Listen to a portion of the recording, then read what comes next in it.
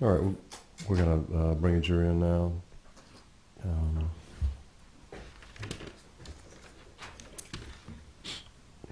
Squatney, come on back up, please, if you would. Have a seat.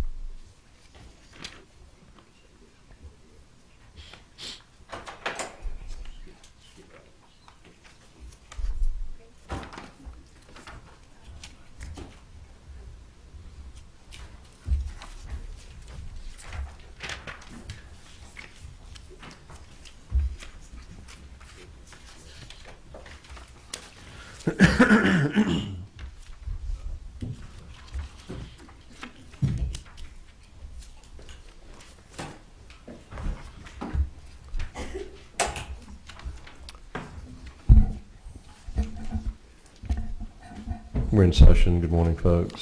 Showing the record that all the jurors are present.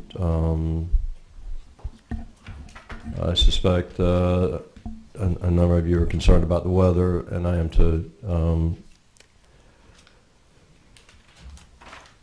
We're going to try to get as much done today as we can without unreasonably putting you in a situation in which you will have a difficult time getting home. Obviously, we don't know what's going to happen. We don't just rely on weather forecast. I mean, we rely significantly on the high sheriff, who has deputies all over the county, the highway patrol, who have troopers all over the county, to tell us what it's like down in the southern part of the county, the northern part of the county, the western part of the county, the eastern part of the county, so, and also the adjoining counties. So we kind of know if it's coming, where it is, and when it's coming, and when we need to stop. And so please let us worry about that. You don't worry about that, but at some point, if the weather is such that we need to stop, we certainly will, and get you out of here so you can get home safely. And then we'll let you know when we think we can start again.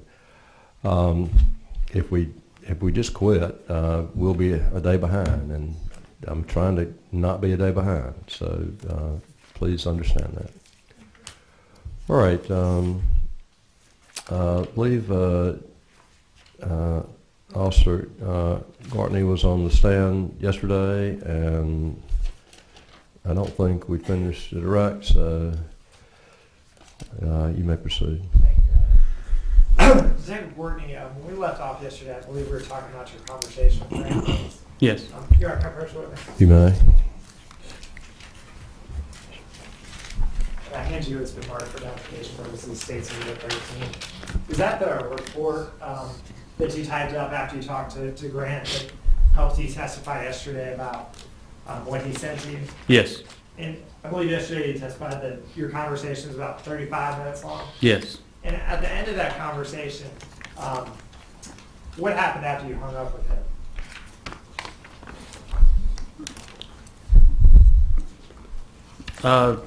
Well, after I hung up with him a few minutes later, Grant called me back to let me know that he was still trying to send me some emails, but he was having trouble getting them to go through.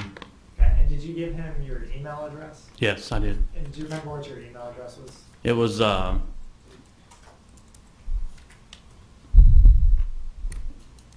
jgortney@ci.kinston.nc.us. After you talked with Grant Hayes, this is on Monday, July 18th, is that correct? Yes. After you talked with Grant Hayes, what did you do next in your investigation? Once speaking with him, and he said that Laura was last known, that he saw her last in Raleigh, then contacted Raleigh Police Department. Okay. And eventually on that Tuesday, July 19th, did you come over to Raleigh to speak with those homicide detectives? Yes. Do you remember specifically who you spoke with? I spoke with Detective Latour and Gill. Did you brief them on the missing person cases you had at that point? Yes, I sat down in their office, in their homicide office, and briefed them what we had. And did you tell them about what Grant had said I did. and everything you collected as part of your investigation? Yes. Um, Did you ever have occasion to talk to an SBI agent named Walida Chapman? Yes, I did. And when did you do that? I believe that was on the 19th. Okay. And why did you talk to Agent Chapman? I talked to her for maybe see if the SBI could do some limited assistance and help us as far as with maybe phone records and things like that. Did you also give the Raleigh Police Department information about Laura's car? Yes. And what kind of car were you looking for? White Ford Focus. And after you gave her that information, after you talked to the Raleigh Police Department, was the next part of your investigation, did you help with a search warrant later that week? Yes, I did. The case, our missing person case, was turned over to Raleigh. Raleigh executed a search warrant, wanted to execute a search warrant in Kinston. So basically what I did is I typed a search warrant. I applied for the search warrant through our courts and just stood by while the Raleigh officers searched the residence. And which residence was that? Laura's at her apartment And was that, do you remember what day that was? on the 20th.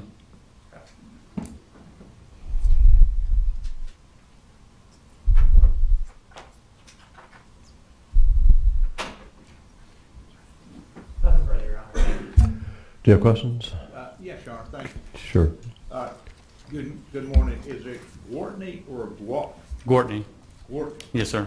Good morning, Detective Gortney. Good morning, sir. Let me ask you this. I believe that the first contact that you were aware of that with the Kinston Police Department, not necessarily with you, but in your investigation, you were able to determine that there had been some report in the past about Laura having abused the children. Do you recall that? Yes, sir. And I don't think you didn't take that report personally, did you? No, sir. That was some other detective, and I apologize, I don't recall which detective took that report. But do you recall who it was? Detective Whitaker. With it? Okay. And what Grant had done was to accuse Laura of having done something to abuse the two boys. Yes, sir. And that was investigated, wasn't it? Yes, sir. And it was proven to be untrue. Yes, sir. In the process of doing that investigation, you were able to determine later what Grant's telephone number was, weren't you? Yes. And that's how you knew to call him when you got the missing person report. You knew which telephone number to call because it came from the previous report. Well, the number was on there, so I just called it to see if it was still his. People change numbers, so I just took a shot and it was still his number. You took a chance and it turned out to be that it was the same number that he was giving. Yes, sir. Now, when the Chevron Mathis came in to report that Laura was missing, I believe that was on July the 18th, is that correct? Yes, Monday. Yeah. Did you talk to her personally? I did. You were here, I think, yesterday when she testified, Yes, sir. if I recall correctly. Do you recall that one of the things that she told you was that Laura was very afraid of Grant? Yes, sir. And that Laura, had told Chevron that if anything ever happened to her and she went missing or there was some problem of any kind, to go to the police and report to them to go look for Grant. Grant's the one that did it. You recall that? I recall her testifying that she never told me that. She just told me that they had problems in the relationship. Okay. So as a result of something that she told you, you were prompt to make a telephone call to Grant. Well, yeah, just in any normal investigation, I would contact her father of her children, family, immediate family. But yeah, I was prompted to call, after talking to her, to call Grant, see, because she was supposed to go pick up the children. And Laura had shown on that Friday in Wilson to pick up the children. Correct. So Chevron was recognizing that there was some problem here. Yes, sir. Now, initially, this was treated as a missing person report, correct? Yes, sir. So you didn't go to Raleigh at that time and, or did you go to Raleigh and talk to the detectives here about Laura being missing? Correct. When I initially started the investigation, it was a missing person. Once I began to build a timeline of where she'd been, the last known whereabouts, spoke with the people, business owners in Wilson, and then once I spoke with Grant, the business people that I spoke with in Wilson had saw her on the 12th. Then once I spoke with Grant on the phone, he said he saw her in Raleigh on the 13th. So at that point is when I contacted Raleigh, because that was when she was last physically seen. When you talked to Grant on the telephone, one of the things he told you was he was going to visit his family in New Jersey. Yes. Do you remember that? Yes. Do you also recall him telling you, or perhaps you overhearing on the phone as he was talking, that one of the boys was pulling the cat's tail? Yes. So wherever he was with his children. Yes. And then at some point he said in the conversation, let me step away from my children so that I can speak to you. Yes. You recall that? I do. Now, after you talked to Grant on the telephone, is that when you went to Raleigh to talk to the detectives about what was happening? Well, after that, I spoke with him, and Grant told me that Laura had came to his apartment that evening. Then that's when I contacted Raleigh to let him know that the missing person, last known whereabouts of her was in here in Raleigh. When you talked either on your own or when you talked to the Raleigh police officers, did you make any inquiry into who Grant Hayes really was? No, through Raleigh. Well, either on your own or through Raleigh. Well, I pulled his information but as far as just his personal information and home addresses and former addresses and things like that. Okay. You didn't get into any background investigation at that point about his character? No. Let me ask you this. Tell me a little bit about the kind of investigations that you conducted while you were with the Kinston Police Department. I spent 9 years working narcotics. After narcotics, I went to general investigations where, like I said, I invested all various types of felony cases, from felony assaults to homicide to armed robberies. In our investigation division, we didn't have a specific homicide or anything. We just investigated whatever was assigned to us at the time. How long did you investigate drug cases? About 9 years.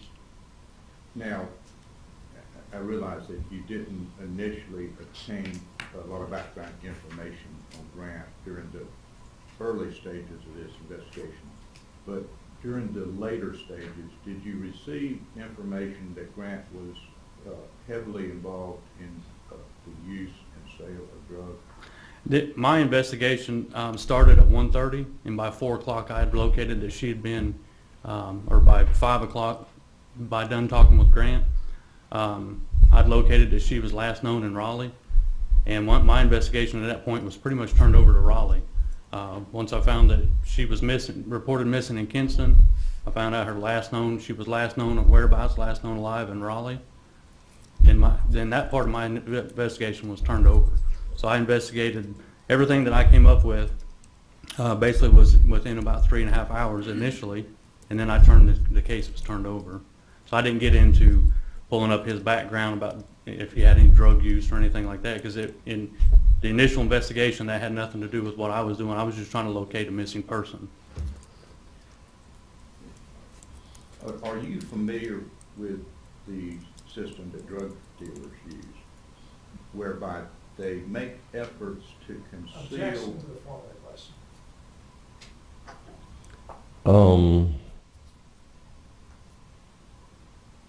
Well, overall, let me hear it. I haven't heard it. Finish your question, but don't answer it till he finishes. You've done a lot of drug investigations, I have. and you know, or do you know, that drug dealers use various systems for concealing who it is they're talking to on the telephone? Also object to the relevance. Overall, you can answer.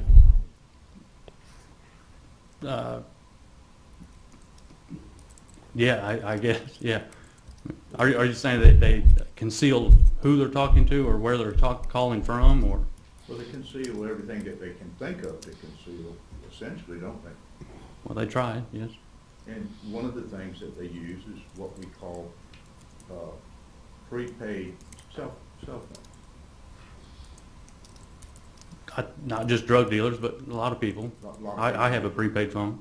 Right, but drug dealers do it because the telephone numbers that they're assigned when they buy those phones are different than the phones that they normally use, aren't they? Yes. Another thing that they do is use a voicemail system to exchange messages with each other, isn't it? I assume they could. You indicated that when you first got the missing person report, that you made a telephone call to, well, let me back up. The first thing you did was determine what Laura's cell phone number was, is that correct? Yes. And her cell phone number was 252-548-1714, correct? Yes. And do you recall that the telephone number that you called Grant at from the Kinston Police Department was 917-744-7651? And if you don't recall that, you may need to refer to your report.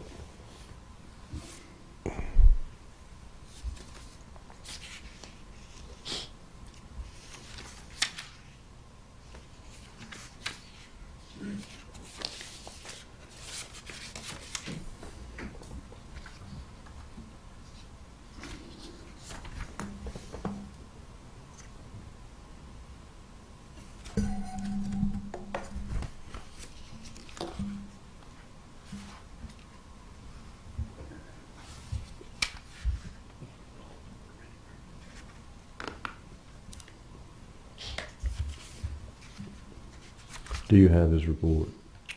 Do you have his report? I do, but I don't have the number that he called. I know, but can you tell him where in his report it is? I mean, Well, let me, I can get you there. I can get you. yeah, I mean, this is not. Why don't you help him out rather than have him look through a 20-page report trying to find a telephone number? May I approach? Sure.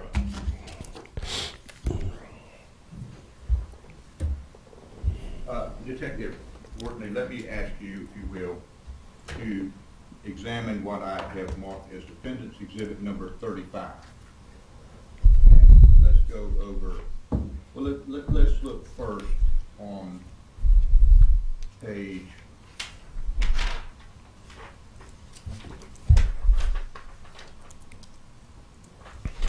2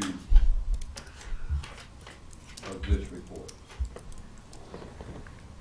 Call number 37 was a call made at 4:59 p.m. on July the 13th, 2011. Is that correct? Yeah. And that was a call that was made from the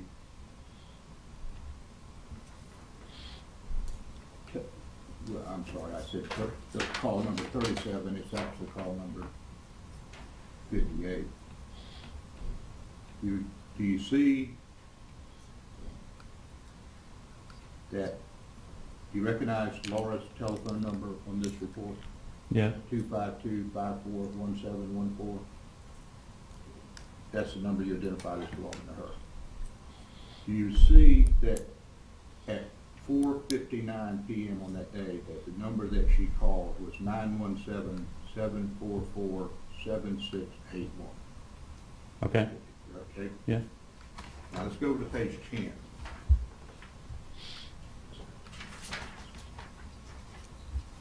Call number 236 made on July the 18th, 2011 at 5:47 p.m. Also to that same number, 917-744-7651, Grant's number. Right. This is the call that you referred to as having made it. Right. Now, I believe that you said that the number was, the last two digits of the number were 59. This record shows that it's actually 60. It's a rollover number, isn't it? Yeah. And the call lasted for 35 minutes and 32 seconds. That's your call to Grant, wherever he was, on July the 18th, correct? Okay. Yes.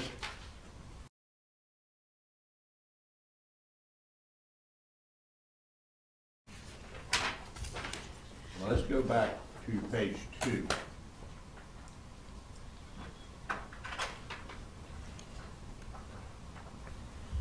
We've already identified the call that Laura made to Grant at 4:59, correct?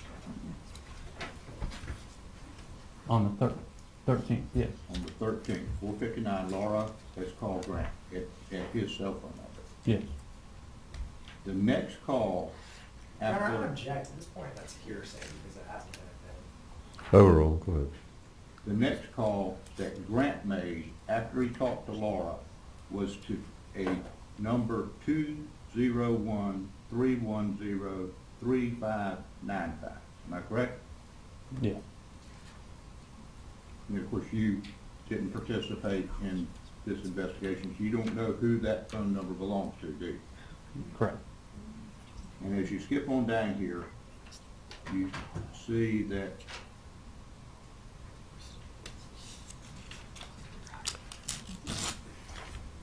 at 6:37 p.m. on that day, July 13th, that Grant called Laura again. Objection, Your Honor. I don't know who he called. He He called a number. called Laura. Well, sustained to who he called, you can make reference to a number. Sorry. Did he call the number that you identified as belonging to Laura? The 1714. 252 Yes. 548 1714. Yes. Grant called Laura. 6:37 p.m. Yeah.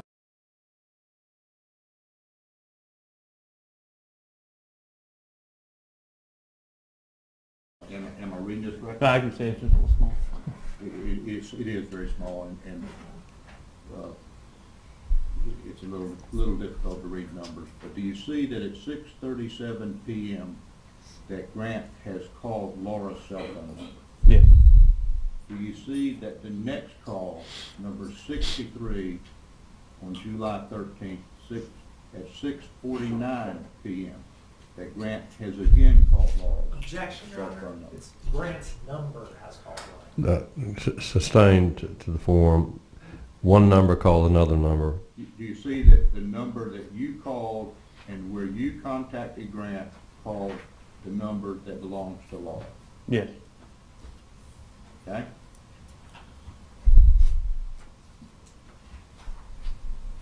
Then also at 6:59, you see a call from someone who, from the 252 area code to the number that belongs to Grant, correct? Yes.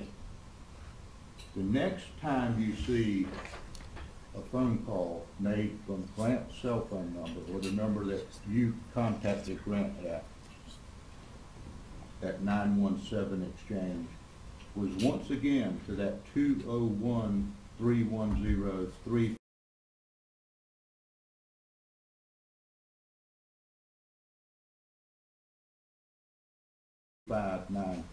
exchange, correct? Correct. The number that at least for the moment, we don't know who that is, do we? No. Between 6:59 PM that day and 8:42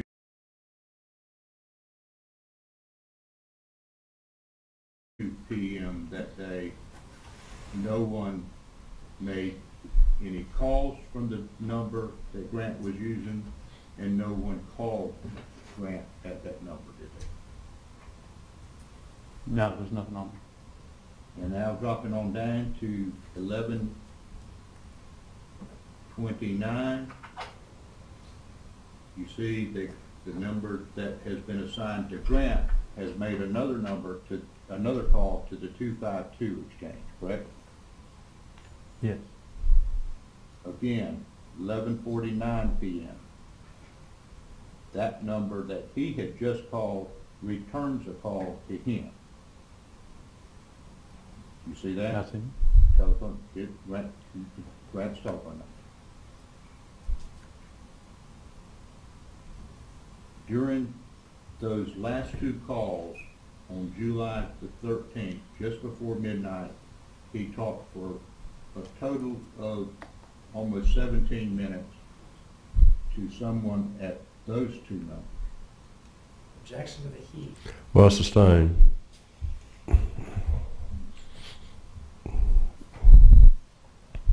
Let me ask you this. I think you already told me this, but let me clarify. The 201 exchange is a number that you have no idea who that is or who it belongs to, do you? No. Or why he's using it? No.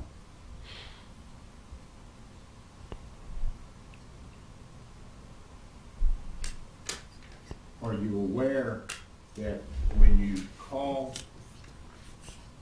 a voicemail system that you have set up, that you and I, if we set up a voicemail system so that you and I can exchange voicemails, that I can call and leave messages on that voicemail system? Yeah. Sure. And you likewise can call and leave that same voicemail system from some telephone number that none of us know about out there in the world anywhere, and leave a message on that voicemail system. You aware? No, I'm not aware, but I'm sure. And that the two of you, Objection, Your Honor, he said he wasn't aware. Sustained. you're aware that people in the drug world use voicemail systems to exchange messages without leaving a trail on these records of who they talked to. No. Well, when you call that voicemail system, the number that gets recorded on these telephone records is the voicemail number, isn't it? Yeah, sure. I don't understand what you're saying. They're calling a voicemail. Is it a voicemail number? They're calling a voicemail number, and the number that gets recorded on the telephone records is the voicemail number. I don't know. You don't know how the system works No. for recording telephone numbers and telephone calls if you're trying to bypass the record keeping system. No. That's right. That's all. All right, any further questions? Yes, Your Honor. Executive Gordon, did you try to call Laura Ackerson's cell phone? Yes. Did you get a voicemail? Yes. Did you believe she was a drug dealer based off that? No. Your Honor, can I approach the witness? Sure. Detective Gordon, actually, Defendant's Exhibit 35 for identification purposes. Have you seen this before today? No. Did you have anything to do with getting this? No. Do you have any idea whose numbers these are and who made these calls? No. When Mr. Gaskins was up here asking about these specific calls, besides what he told you, did you know that information? No.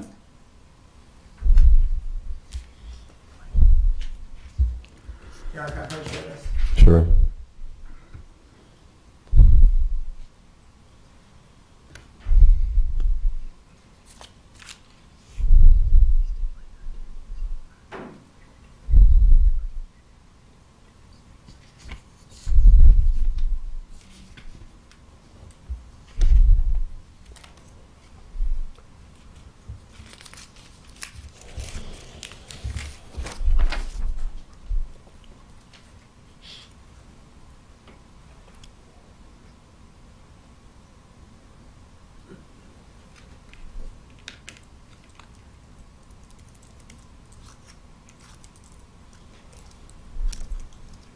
Detective Warney, do you have your report in front of you?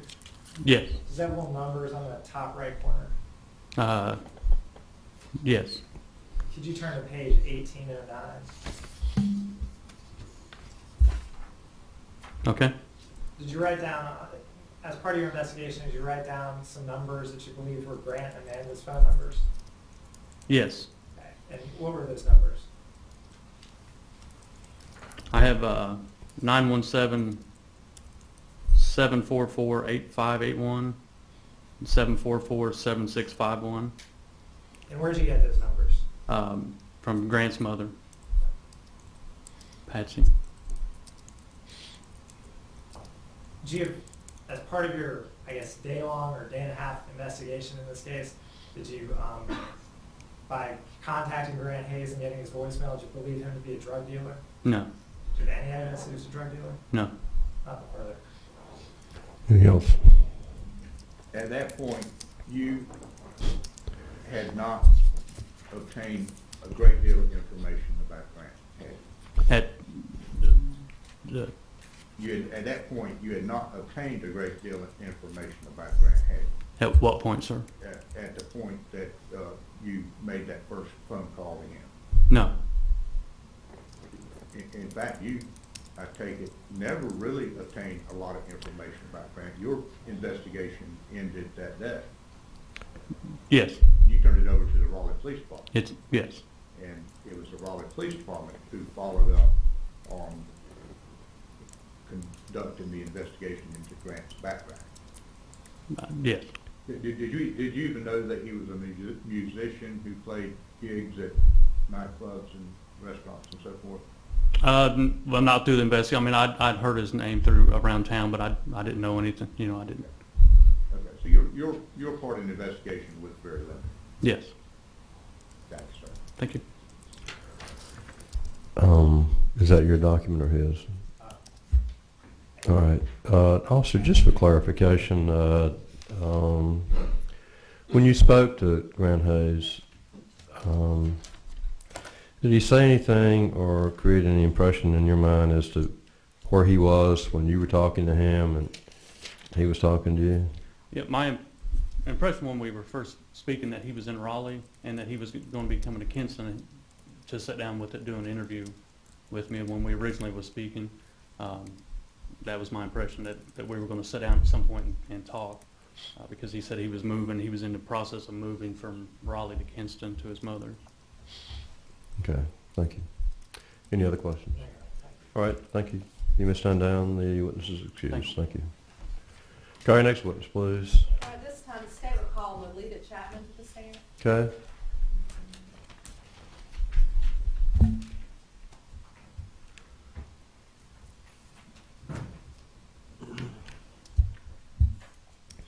Ms. Chapman, if you would remain standing and take your oath, please. Put your left hand on the Bible, raise your right hand, face the clerk. You solemnly swear the testimony you give this court will be the truth, the whole truth, and nothing but the truth, so help you God. I do. Thank you. You may proceed. Thank you, Your Honor. Would you state your name, please? Lolita Chapman. And how are you employed? I'm a special agent with the North Carolina State Bureau of Investigation assigned to the Medicaid Criminal Investigation Division. You may need to keep your voice up and pull that microphone a little bit more towards you. Thank you. How long have you been employed with the State Bureau of Investigation as a special agent? For 6 years. And prior to that, were you also employed in law enforcement? Yes, I was a police officer with Kinston Department of Public Safety. And how long were you with the Kinston Police Department? I was with the Kinston Police Department for 14 years. And after you went with the SBI in 2008, can you describe what your duties and responsibilities were as a special agent with the North Carolina State Bureau of Investigation? And at this point, I'm talking specifically about the time period being in July of 2011. I was the agent assigned to Greene and Lenoir County. I was a field agent, criminal investigator. Okay. And when you say Lenoir County, is Kinston actually located in Lenoir County? It is. And when you say you were the field agent assigned to those particular counties, what did that involve, being a criminal agent for those 2 counties with the SBI? I would assist the local agencies with criminal investigations. I will also work also involve shootings or any type of specials we have. Okay. I couldn't hear what she said. The end. Oh, I would assist the agency with criminal investigations, also involve shootings and any type of specials that they have. And when you say any type of specials that they had, special types of investigations? Yeah, anything that was limited assistance that they didn't need basically anything that they needed help with, like interviews, anything that wasn't a full investigation that the SBI was conducting. So there would be certain assistance that you would provide to law enforcement agencies where you would not take over as the agent, but you would actually assist with whatever the local agency's needs were? Right, correct. How is it that you would become involved in a local investigation in an assistance capacity? By me being from there, they would call me and basically ask me if I could help for a short period of time with interviews or anything they needed, and I would go to the police department and see what they needed and just assist them. Was that typically a manpower issue that they needed you? It could be a manpower issue or, yes ma'am. Did you become involved in an investigation with the Kinston Police Department on Tuesday, July the 19th of 2011? I did. And that Tuesday, how was it that you became involved in that investigation? What requests were made of you? Commander Kennedy of the Investigations Division. I went to the police department that day, and she asked me if I could help them into this investigation by interviews, looking at phone records, just seeing what I can assist them, trying to find Laura. Now, at that time, was this a homicide investigation, or was it still a missing persons investigation? It was a missing person. And what information did you have at the time that you began assisting with this investigation? I went down there, I talked to Detective Gordney. He told me what was going on. We looked at phone records dealing with Laura. We went to her apartment. I conducted some interviews. And that's basically it. So at that point, you knew that Laura Ackerson was missing and that she had been residing in Kinston? Correct. You indicated that you assisted with looking through phone records. Were those phone records for Laura's phone? Yes. And when you say you assisted, what exactly did you do with regard to her phone records? I did a timeline to see her whereabouts. Talked to some people on the phone that she had talked to. I talked to her mother. Well, I didn't know it was her mother, but the numbers I called, one was her mother. I talked to her friends, and I also spoke to some people in her church and some restaurant people where apparently she had went to. I talked to her about her business. I spoke to some of them. And were you focusing at that time on a particular time period? I was. And what time period were you focusing on? The time period that was indicated in the records, and what I did was the last call that she made, I sort of worked myself back. So you were able, from looking at her phone records, to determine the last phone call that had been made from Laura Ackerson's phone? Right. And do you recall when that was? Believing that was on I can't say right off the top. I think it was the 13th, I believe. And so you began working from that last phone call backwards a day or so? Right. You indicated that you went to Laura Ackerson's apartment. Where was that located? It was located on North Heritage Street at Nantucket Loft Apartments. And that's previously been described as a kind of a converted warehouse that has retail and apartments that are located there. Right. And what was the purpose in you going to Laura's apartment? Because my understanding was that law enforcement had not been to her apartment yet. So we were just basically wanting to go see, basically was she there? and to locate anything that we could out the apartment. And at this point, still a missing persons investigation? Correct. And did you actually go to her apartment at Nantucket Loft Apartments on that Tuesday, I did. July the 19th? I did. And who else went with you? Me, Detective Gordon, and Commander Kennedy. And with regard to getting to that apartment building, was that something that you could actually walk up to an apartment door? Or did you have to have some assistance to actually get into the hallway? We had to have assistance. And who helped you with that? The property manager was there. And is that because the outside doors were secured? Yes, ma'am.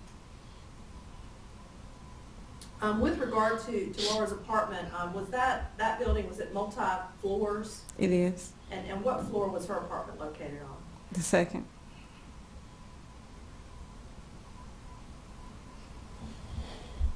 And what was the first thing you did once you got inside her apartment? We went to her apartment. We talked to the property manager briefly. Then we went up to her apartment.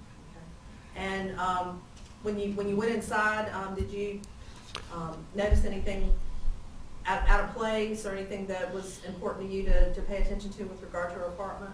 We did. Okay. Can you describe for the jury kind of the layout of that apartment, what you observed? When you go in through the front door, to the left is a kitchen area. If you go back, it's like a dining room, living area, or living room area combo.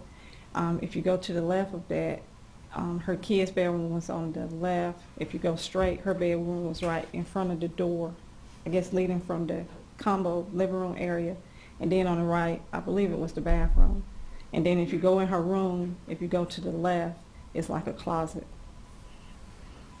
And so this was basically a two-bedroom, one-bath apartment. Yes, ma'am.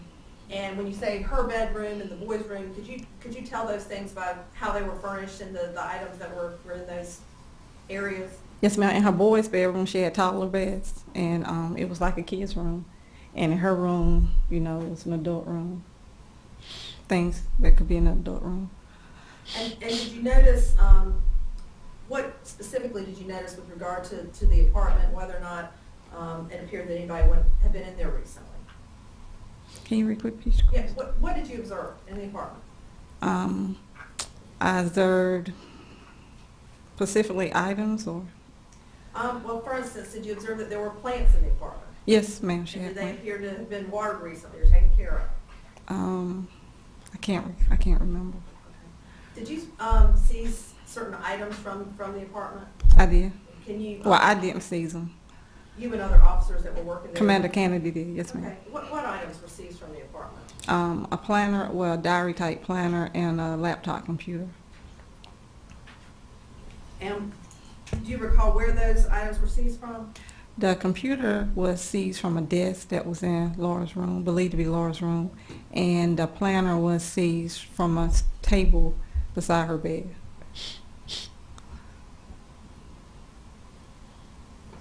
Did the apartment appear to be disheveled or ransacked or anything like that? No, it looked lived in. Okay. And was that one of the things you were looking for to examine the apartment and kind of the condition of the apartment? Yes, ma'am.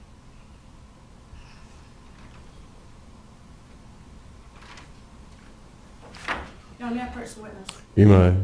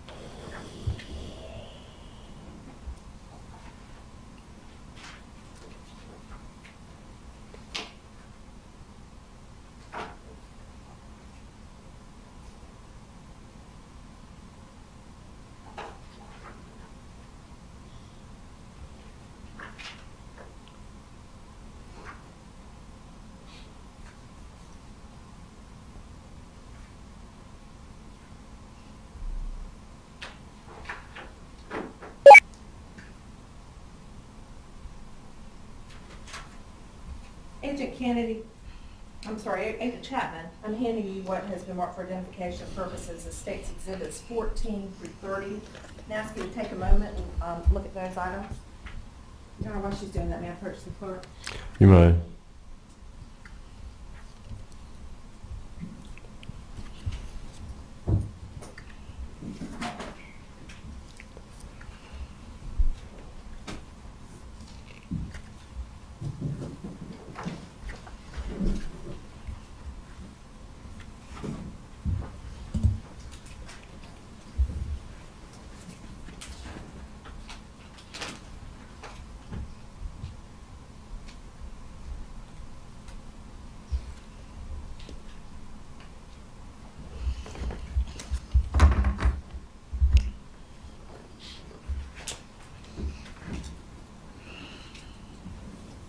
Agent Chapman, have you had a chance to look through States Exhibits 14 through 29?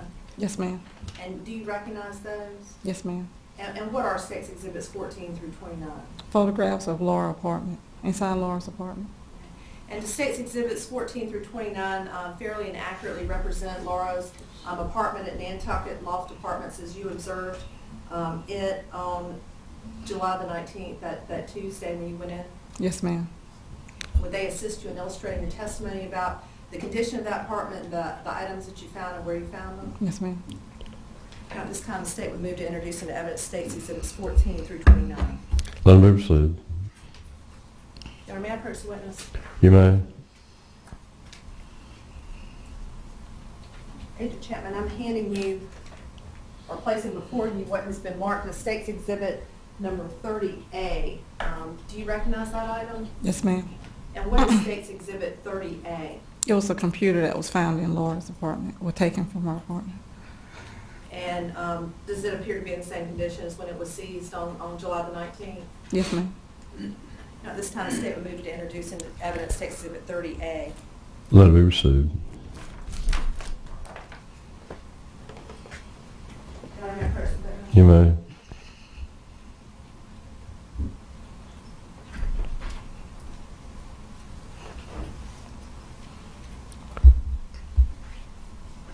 Agent Chapman, I've handed you what has been marked for identification purposes as States Exhibit A31 and ask if you recognize that item. I do. And what is States Exhibit A31? It's the item that was in Laura's apartment. It's a diary. And is that the diary that you referred to earlier that was seized by you and other officers there at the scene? Yes, ma'am. And does it appear to be in the same condition as when you seized it? Yes, ma'am. Now, at this time, the state would move to introduce into evidence States Exhibit A31. Let it be received. Now, at this time, I would ask permission to publish on the screen States Exhibits 14 through 29. All right, you may. Go ahead. Agent Chapman, on the screen, it's going to be displayed States Exhibits 14 through 29. Do you see that up there on the screen? Yes, ma'am. And with regard to States Exhibit number 14, can you explain what's depicted here? The kitchen, it's the kitchen, as soon as you come in through the front door, it's the kitchen area. So the front door, from this vantage point, would be behind you? Yes, ma'am.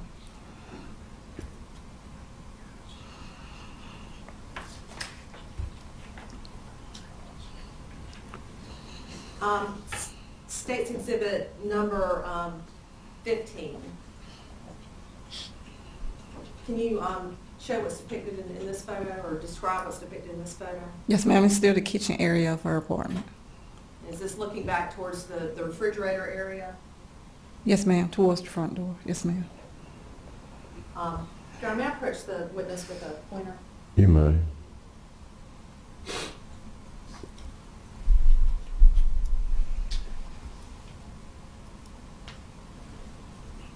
Okay, the front door will be over here in this area.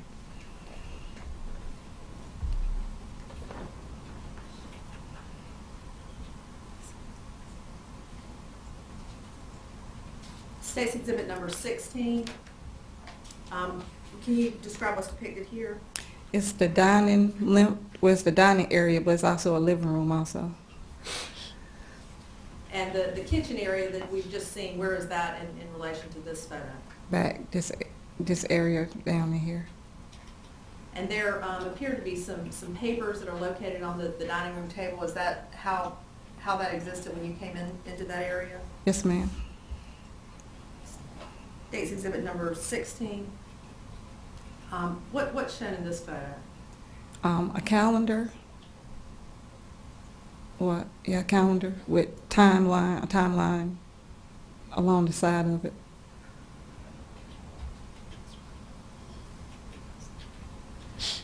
And I believe this actually is State's exhibit 17. State's exhibit number 18. Is that actually a closer up view of that calendar area? Yes, ma'am. And is there a date in the upper corner? Yes, ma'am. July 7/7/11. Okay, so July the 7th?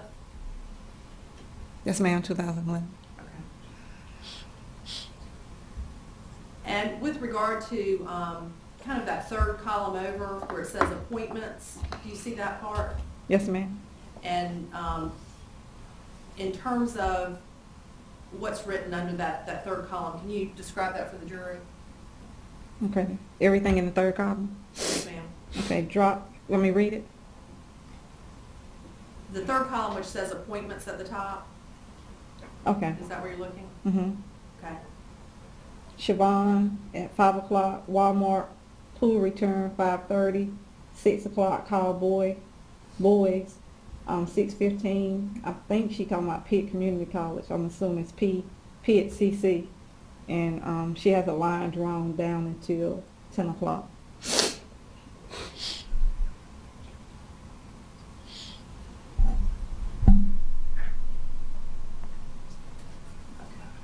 And then the column before that has appointments, do you see, so it'll be the second column, you see at 11 a.m. there's a notation? Yes, ma'am. Call boys.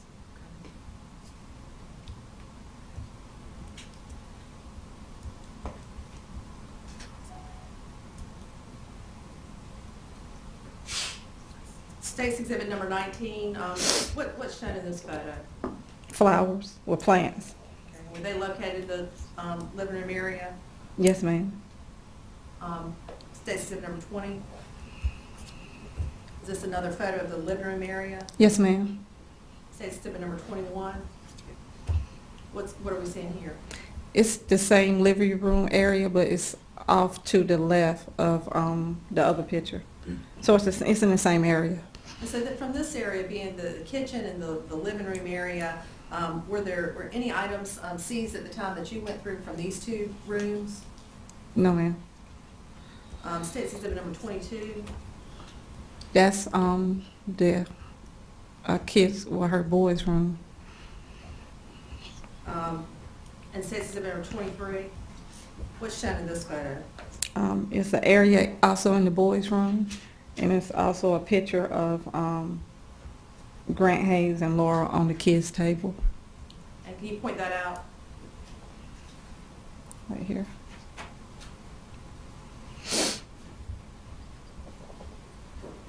State's exhibit number 24. What are you showing in this picture? It's the picture inside Laura's bathroom, and it has, I guess, some makeup items right there in her bag. And is that the location where those items were found, that the makeup bag on the edge of the kitchen, I'm sorry, on the bathroom sink? Yes, ma'am. Yes, ma'am. State's exhibit 25. What is shown in this photo? Oh, 20. It's the closet area in Laura's bedroom. And is this actually standing from the bed area and looking kind of down into the closet? Yes, ma'am. State's exhibit 26. What's shown here? This is the also in Laura's bedroom on the other side of the bed, which would be opposite end from the closet. And what is shown in this particular part of the bedroom? Her bed, a chair, a small table right there, and her desk.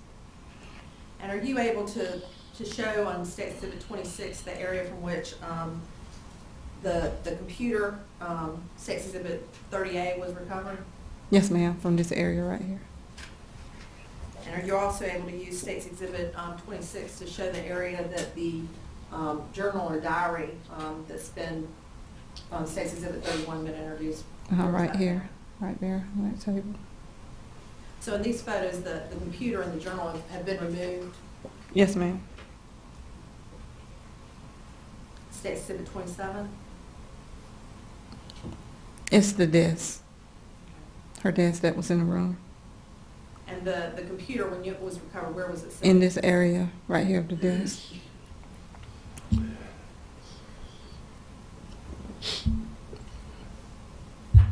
The State's Exhibit 28, is that kind of a better picture of that bedside table where the journal or diary was found? Yes, ma'am, right there. State's Exhibit 29.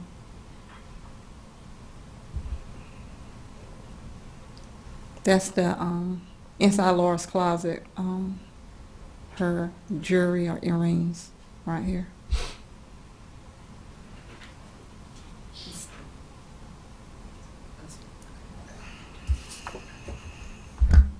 All right, Agent Chapman, I wanted to, you indicated that you went into the apartment. You didn't notice anything, it didn't appear to be ransacked or anything like that, is that right? Yes, ma'am. Okay. And you, from there, where did you go?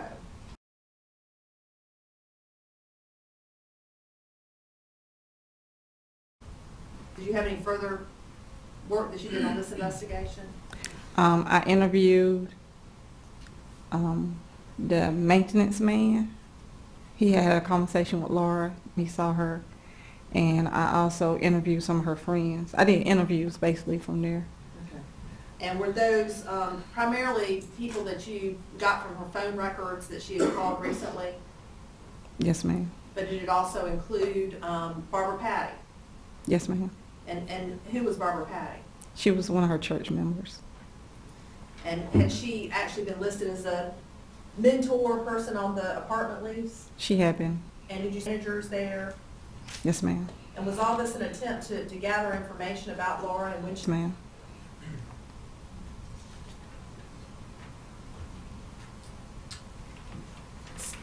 State's Exhibit 31, the diary that you have there in front of you, do you see that? Yes, ma'am. Have you had a chance to look through that diary and see, in general terms, what type of information is contained in it? Yes, ma'am. And can you describe that for the jury? Basically, it's a log of Laura, what she did. Basically every day she documented anything dealing with her boys, or anyone she spoke to when she talked to Grant, or when she would drop off the kids, the interaction they would have. You know, she documented a lot. And were you aware at the time that journal or diary was seized that there was a custody dispute that was ongoing related to Grant and General? Yes, ma'am. I got information from the police department. And so this journal was something that you all thought was important as part of this investigation and learning kind of about Laura's movements and who she may be having contact or encounters with? Yes, ma'am. The first page of that journal, how is it, what's the title? Phone call log. And are there various dates that are noted throughout the journal? It is. And what's the first date that's noted there? August the 11th, 2010. And in terms of the phone call log, does appear to be writing as to the purpose of the journal and what type of information will be in it? Yes, ma'am. And can you read that for the jury? Phone call log.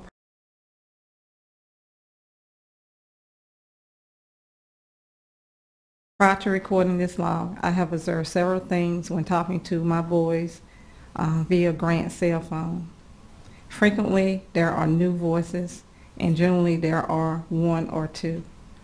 Most times, the volume in the home is very loud, making it hard to hear Gentle and Grant. This is either due to the TV or restaurant noises or Grant's music. When Amanda answers, it is usually quiet. The purpose of this log is to record observations and note patterns as well as anything abnormal or negative. And with regard to, you indicated the first entry was August the 11th of 2010. Yes, ma'am. And are there days, many days in which there are several entries? Yes.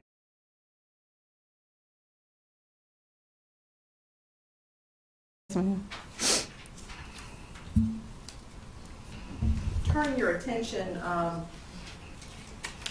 Agent Chapman, to August the 23rd of 2010, 11:47 a.m. Do you see that, an entry for that date and time? August the 23rd, 2010, at 11:47 a.m. Yes, ma'am. Yes, ma'am. And in terms of that entry beginning Amanda, can you read that to the jury? Amanda called me today, called me psycho crazy, because I didn't have anything better to do with my time than to research crap on the internet. And then she got RE Group. I called her back after she hung up on me and told her that what she did was inappropriate, that she was still new to the situation. She was upset because of the email I sent to Grant about crap, I guess that. Is that Croup? Croup, okay, Croup. Please note that in the email there are ifs and if necessaries. She told me that the kids didn't have a virus, they had a cold, and that I am always bringing them home ill because I take them to the water park and let them be wet all day long. She told me that she was responsible for my kids now because I'm psycho crazy. I am certain Grant has given her the scenario that I am wacko, and she needs to help him. She needs to help him protect the kids from me.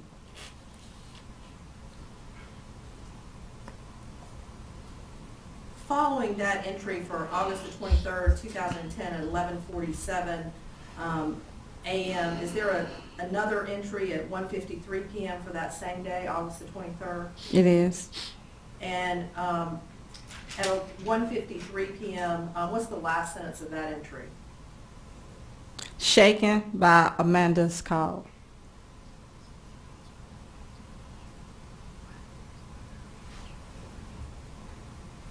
And so that last line, does that actually, the sentence actually begin the line before that? I was still. Okay. I was still a bit shaken by Amanda's call. And then at 7:09 p.m. on that same day, being August the 23rd, 2010, is there an entry at that time? It is. Okay.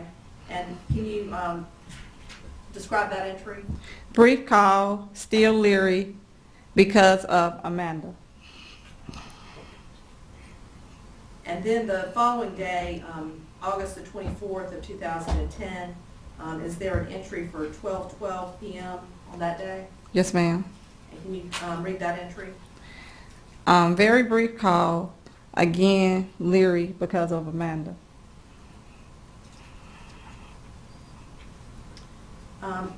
Turn your attention to September the 7th of 2010, 9/7/2010.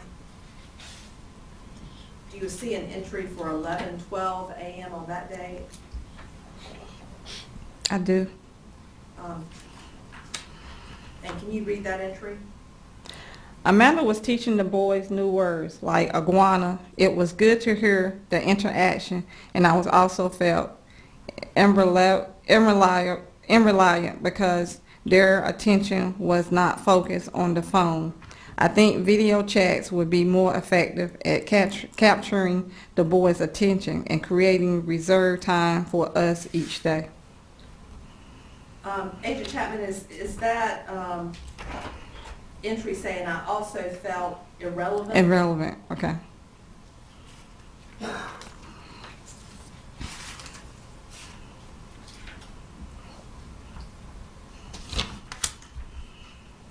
Turning your attention to September the 14th of 2010 at 7 p.m.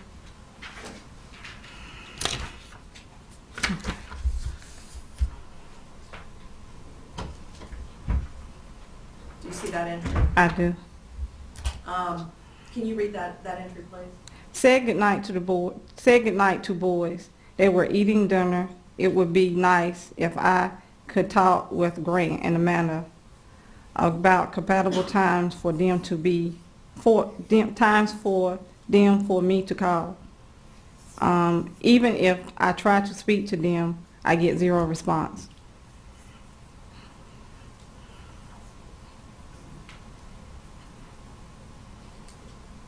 Turning your attention, Agent Chapman, a couple pages over for an entry September the 23rd of 2010 at 3:47 in the afternoon. Say that again. 9:23, September 23rd of 2010 at 3:47 in the afternoon. Okay. I got it. Okay, can you read that entry, please? No interaction with me. I overheard she's planning with the boys saying, That's Shay playing with the boys? okay, Shay, playing with the boys saying, I'm going to get you, get her. I don't know what that word is. Getcha? Get you. Go ahead. Although I am happy that the boys are having a good time, I still wish that Grant, I don't know if that's the fourth or the third, value and encourage my time with the boys regardless of what it means to him. He has gotten Amanda so worked up towards me that now, let me go to the second page. Yes. Instead of giving me a report on the kids, she looks at me with disdain. In the beginning of this, she was telling me that things would get better as time went on. I told her that she still didn't know Grant. At Gentle's first hospital date, she will eventually. He hasn't changed a single step of his game as far as I can see.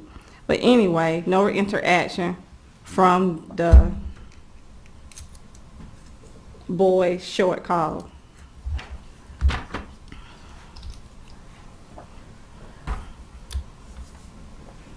And this journal or notebook, can you hold that?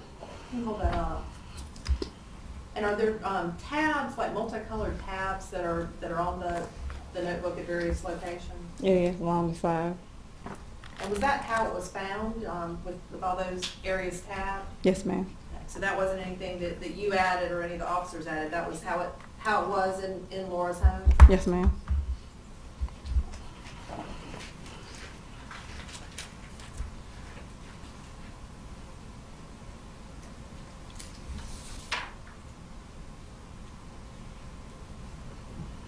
Now, may I approach the witness?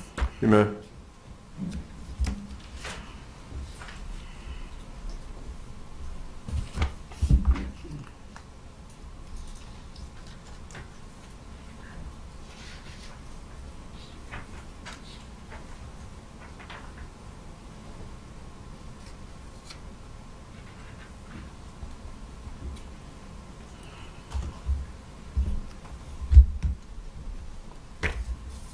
Agent Chapman, I turned the pages to the journal to a page on the top which says Friday, and there's actually one of those little tabs that's covering the date. Do you see that? Mm-hmm.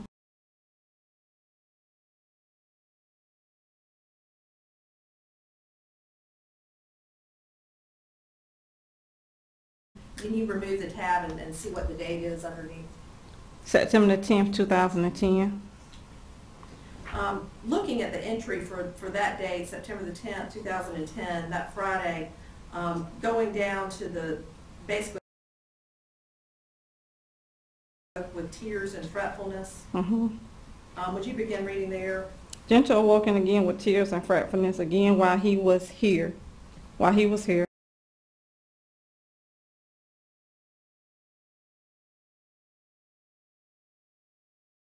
I had him tested for bladder infection. He was clear, still wondering what was going on with him. I'm afraid to, it's EV, I don't know, ever, I'm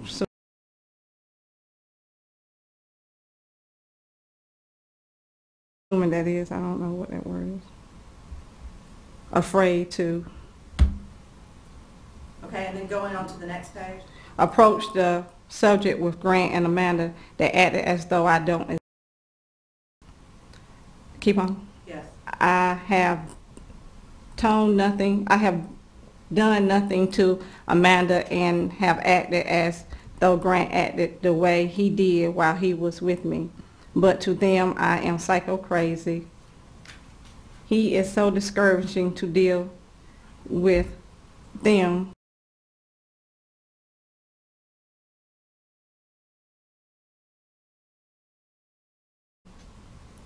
With my children. Does it actually say, it is so discouraging to do? Okay, it is, oh, I thought it was here. It is so discouraging to deal with them with my children. I encourage the boys to love their daddy and Amanda. I wish I had a picture of both of them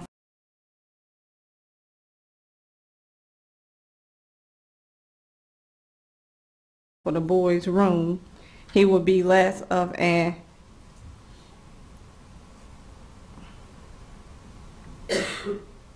Oddity? oddity than mama and daddy's picture.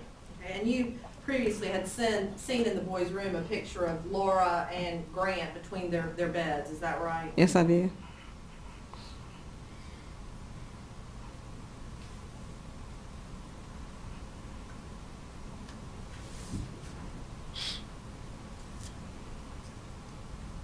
Turning your attention to the page labeled 9/26/2010, Sunday, you see that at the top of the page? Mm-hmm. There are several page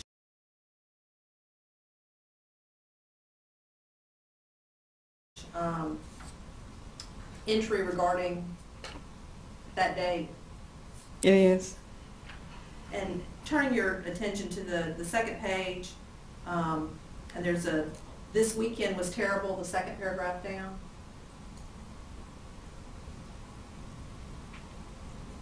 On what page? The first page? Second page. Jeremy, approach. You may.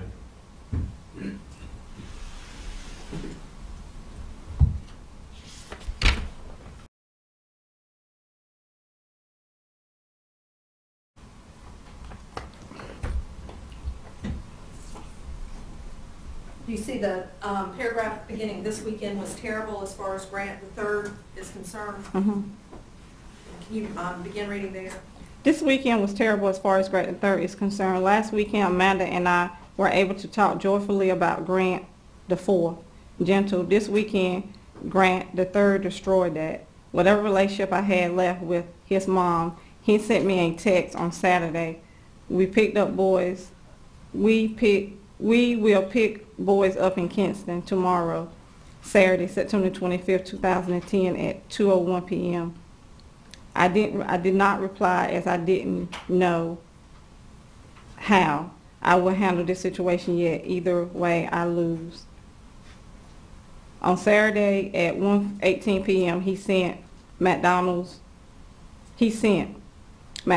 are behind your building.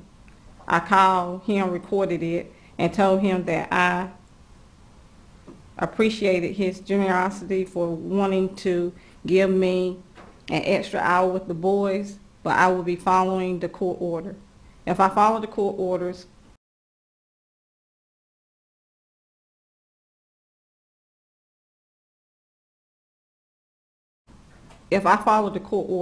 upset Grant, his mom Amanda, and Shay, if I make them happy, I show that I am okay with breaking the court order. Either way, I lose. Grant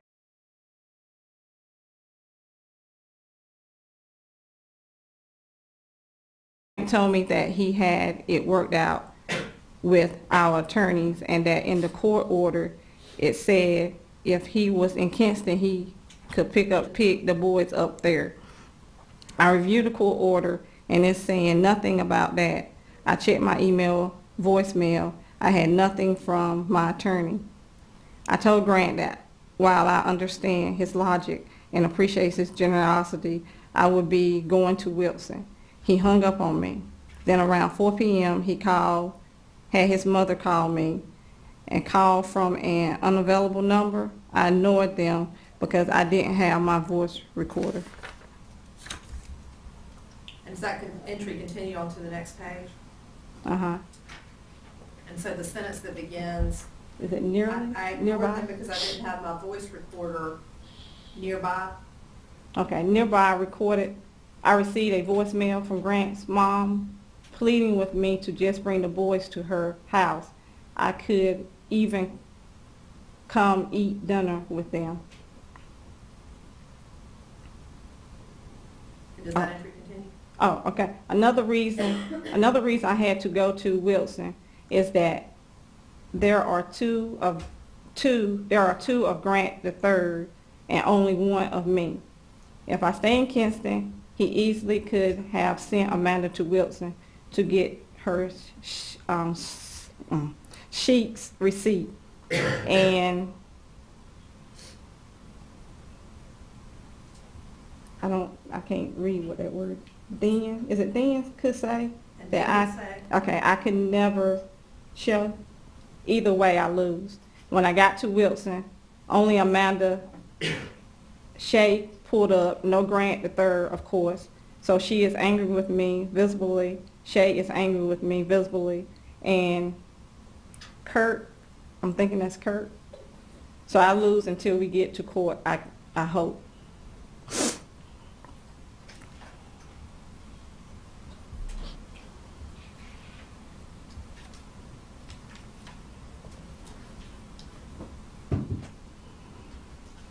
turning your attention, Agent Chapman, to October the 24th, 2010 entry.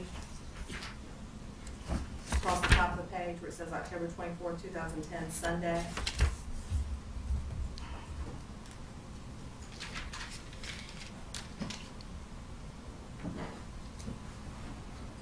I have it. And do you see the paragraph about a little more than halfway down that begins, I ran 15 minutes late? Okay, I do. Would you begin reading there?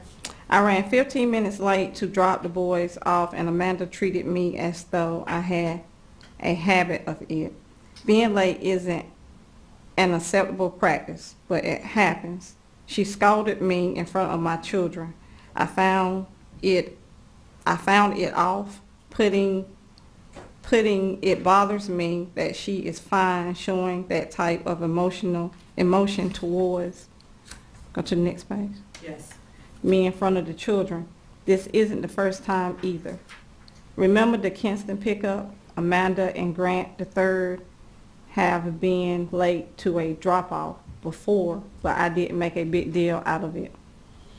And so throughout this, this journal or diary, the reference is to Grant the third being Grant Hayes the adult. Is that right? Is that how you understood it? Yes, ma'am. And Grant the fourth being the child. Yes, ma'am.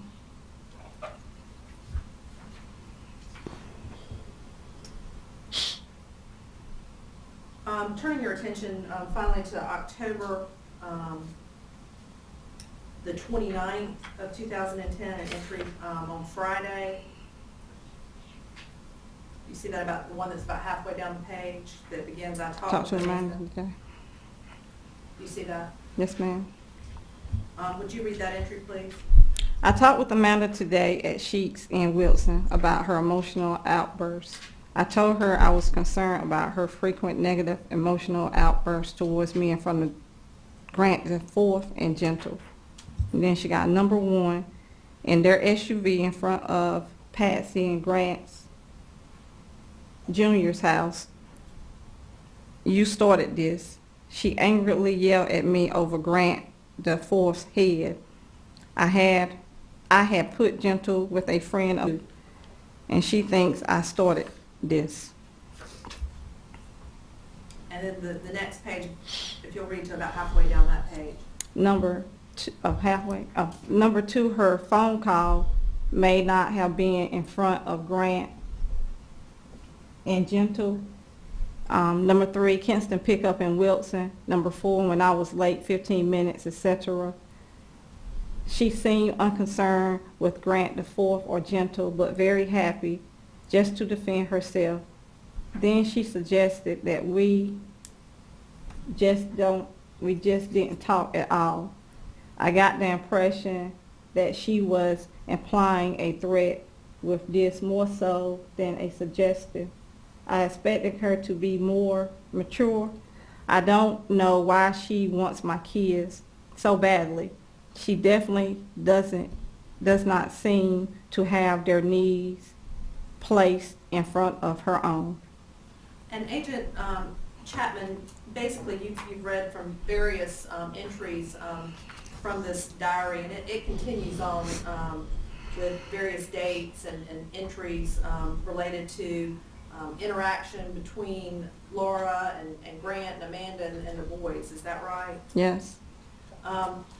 Does it go continuously with regard to date, or is there a time period where it basically skips?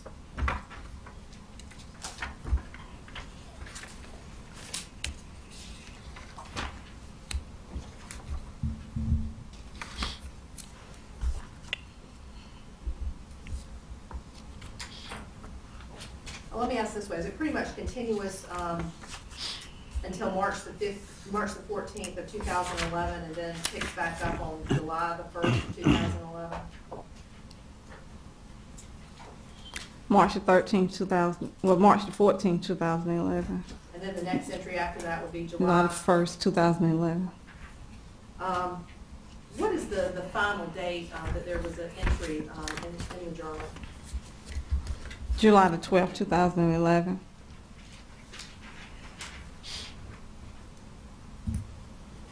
And could you read that entry from July the 12th, 2011? Does that also reflect that a Tuesday up in the? It does. Tuesday, July the 12th, 2011. I picked the boys up a few hours early on Friday and dropped them off on the regular schedule, 5 p.m. at Sheik's on Sunday. We had a good weekend playing in the bounce house at the park and playing at home. We went shopping and the boys were helpful. We went to a different church this past Sunday, and they went to the children's church with no issues. At about 6:30 p.m. today, I called the boys like normal. When I got off the phone with them, it was because Grant the Fourth had to say bye. It's on recording, number 53, side A. He was again watching TV when I called. Agent Chapman, as part of the search of the house, you indicated that you seized the computer that's there in front of you, State's Exhibit number 30A, right? Yes, ma'am. Did you find a recorder there in the apartment? I don't recall calling, no. Did you yourself undertake to do any examination of that computer and any material that might be on that? No, I didn't. And so was your role with other officers basically to seize that and pass it on in this investigation, the computer? Say that again. Your role is basically to seize it and give it to others investigating this matter, is that right? As opposed to doing your own examination of the computer? I didn't seize the computer. They took it and they did what I guess needed to be done with it. Okay, the Kinston Police Yes, Department. ma'am. Okay. Thank you, that's all I have. Questions?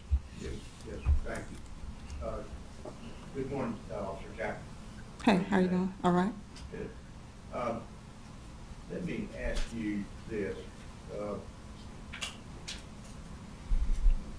We've talked about items that you find at Laura's apartment. How far into this investigation did you participate? I participated with the phone records, the going to the apartment, and some interviews. And did you ever take part in the investigation once it switched from Kinston to Raleigh? No, sir. So your apartment was in Kinston, Yes, sir. and you're actually stationed in Greenville, right? Excuse me? You're stationed in Greenville, is that correct, John? The district office is in Greenville, but I'm assigned to Greene and Lenore County. So you actually work Greene County and Lenore County. I did, yes, sir. Did you have any opportunity to obtain any information after the initial things that you did down there in Kinston with either the Raleigh Police Department or any other investigative agencies in that grant? No, sir. Did you ever have an opportunity to read a parenting history survey that was prepared by Laura Ackerson for the use of Dr. Calloway? No, sir. You're not familiar with the references that Laura made in that parenting history about Grant and his Napoleon Nation? No, sir. Do you have any information about that Laura reported to Dr. Calloway to the effect that Grant? Objection, she's indicated she's not familiar with that report. Well, finish your question.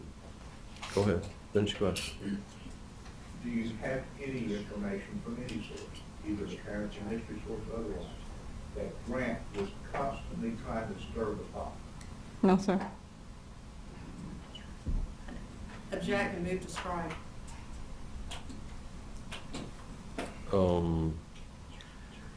Sustain the form of the question. I don't know what stir the pot means. Sustain the form of the question. Go to your next question. Let me move on to that.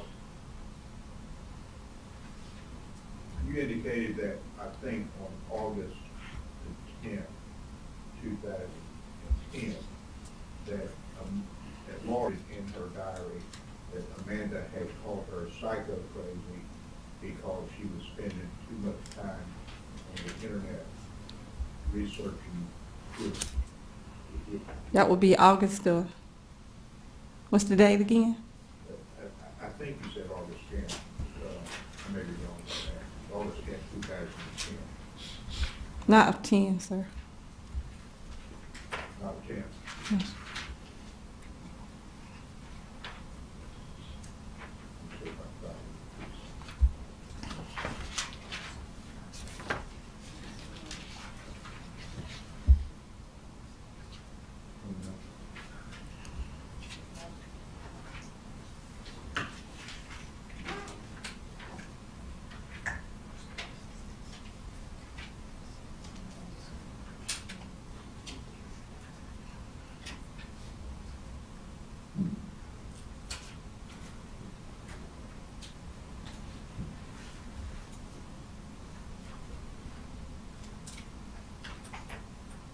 You read an entry in the diary from August 23rd, 2010.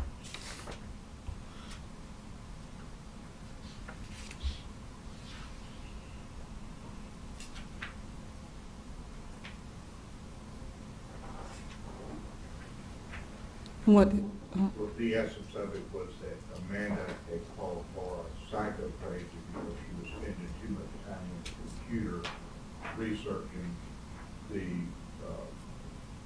meanings of truth. CR. yes, sir. Yes, sir. You're not familiar, I take it, with the same reference that Laura made in her parenting history. No, sir.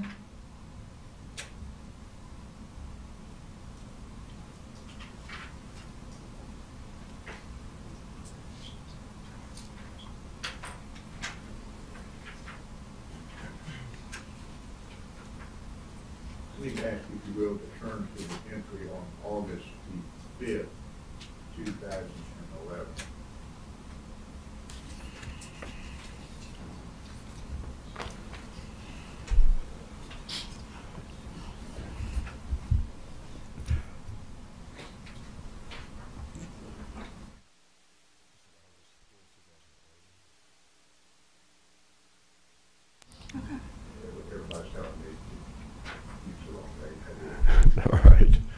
Go ahead. Let me ask you to refer to July 5th, 2012.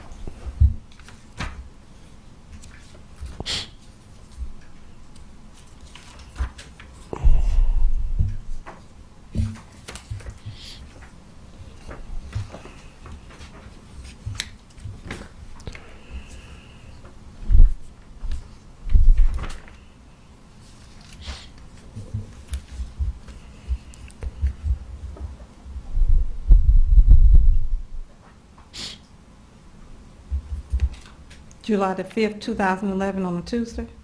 Tuesday, July 5th. I have it, yes, sir. Would you read that in? I dropped the boys off in Raleigh today at 4 p.m. with Grant the third and at their apartment. I asked Grant the fourth over the weekend if anyone touched his or General's wee-wee, and he said no. They play experientially sexually near constantly. I asked because Grant the third was molested. He had a good weekend, and for a 4-day week, he watched fireworks and learned about space, compasses. Basically, that's what that is. I don't know what seal. Compasses and how popsicles are made. The boys got along really well. We use a system, star charts, that improved our interactions greatly. Both boys love filling their closet up. Gentle was dry almost the whole time. Laura was at their apartment where Amanda and Grant lived on July 5th. Is that correct? Are you asking me whether she was at the apartment?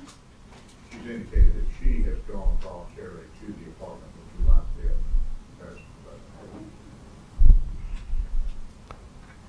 It's saying she at the apartment, but I'm assuming she's at their apartment. Wonder if she- They have another shot. All right.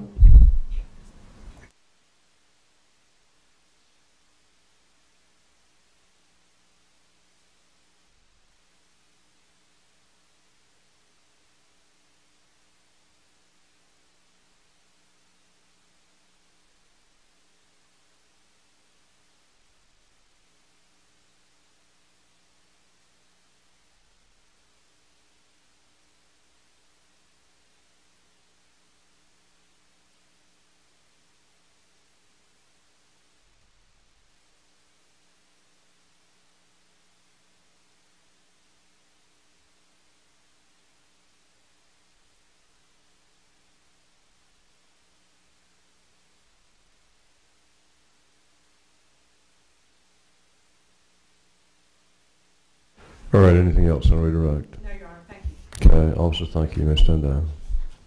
Okay, next witness.